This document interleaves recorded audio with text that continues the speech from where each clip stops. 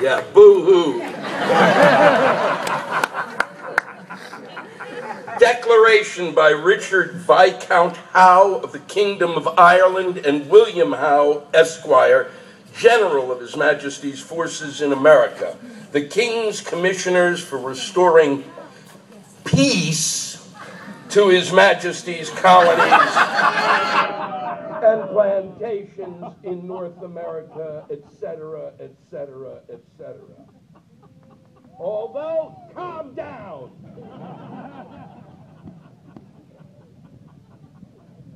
Although the Congress, whom the misguided Americans suffered to direct their opposition to a reestablishment of the constitutional government of these provinces, have disavowed every purpose of reconciliation not consonant with their extravagant and inadmissible claim of independence.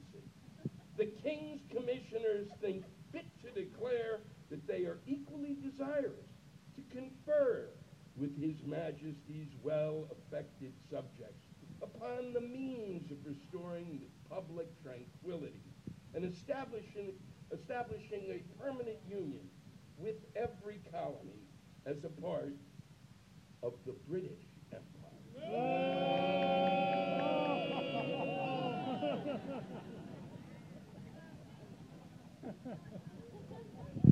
The King, being most graciously disposed to direct a revision of such of his royal instructions as may be construed to lay an improper restraint upon the freedom of legislation in any of his colonies, and to concur in the revisal of all acts by which his subjects there may think themselves agreed.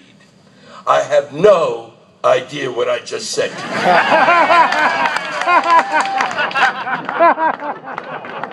It is recommended, however, to the inhabitants at large to reflect seriously upon their present condition and expectations, and to judge for themselves whether it be more consistent with honor and happiness to offer up their lives as a sacrifice to the unjust and precarious cause in which they are engaged, or to return to their allegiance, accept the blessings of peace, and be secured. Peace, got it? Peace. And be secured in a free enjoyment of their liberty and properties upon the true principles of the Constitution, given at New York the 19th of September, 1776, by command of their excellencies.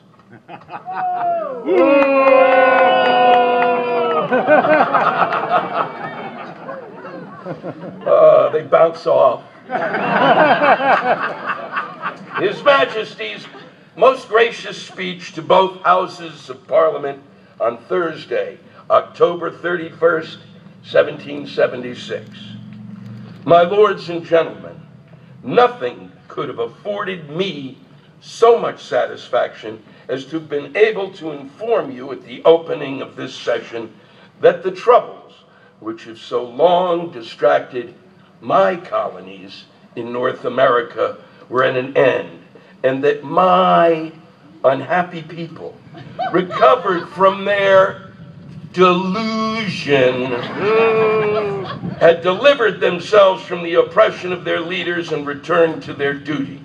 But so daring and desperate is the spirit of those leaders whose object has always been dominion and power, that they now openly renounced all allegiance to the crown and all political connections with this country. They have rejected, with circumstances of indignity and insult, the means of conciliation held out to them under the authority of our commission, and have presumed to set up their rebellious confederacies for independent states.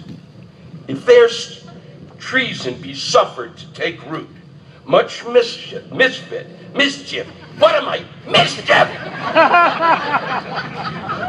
must grow from it. to the safety of my loyal colonies, to the commerce of my kingdoms, and indeed to the present system of all Europe. One great advantage, however, will be derived from the object of the rebels being openly avowed and clearly understood. We shall have unanimity at home, founded in the general conviction of the justice and necessity of our measures. I am happy to inform you that by the blessing of divine providence on the good conduct and valor of my officers and forces by sea and land, and on the zeal and bravery of the auxiliary troops in my service, Canada is recovered. And although, oh yeah, vacation there and then talk to me, asshole.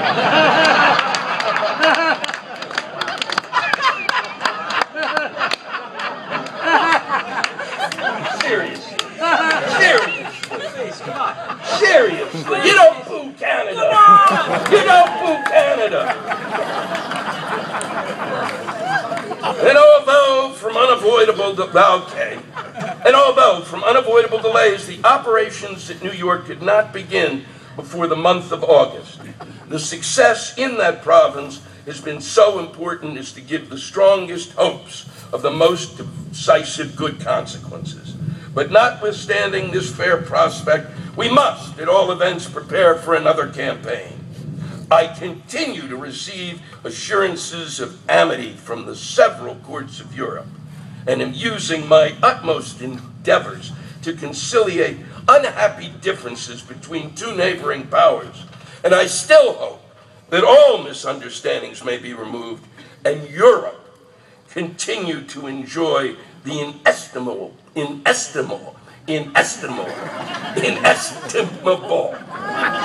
blessings of peace. I think that, and I'm actually doing it the way he delivered it. That's what's astonishing. I think, nevertheless, that in the present situation of affairs, it is expedient that we should be in a respectable state of defense at home. Gentlemen of the House of Commons, I will order the estimates for the ensuing year to be laid before you.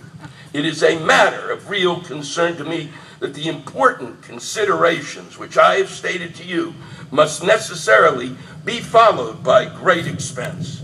I doubt not, however, but that my faithful Commons will readily and cheerfully grant me such supplies as the maintenance of the honor of my crown, the vindication of the just rights of Parliament, and the public welfare shall be found to require. My lords and gentlemen, in this arduous contest, I can have no other object but to promote the true interests of all of my subjects. No people ever enjoyed more happiness or lived under a milder government than those now revolted provinces. The improvements in every art of which they boast, declaring their numbers, their wealth, their strength by sea and land, which they think sufficient to enable them to make head against the whole power of the mother country, are irrefragable proofs of that. Who is ever used in a sentence, irrefragable? My desire is to restore to them the blessings of law and liberty, equally enjoyed by every British subject, which they have fatally and desperately exchanged for all the calamities of war and the arbitrary tyranny of their chiefs. Woo!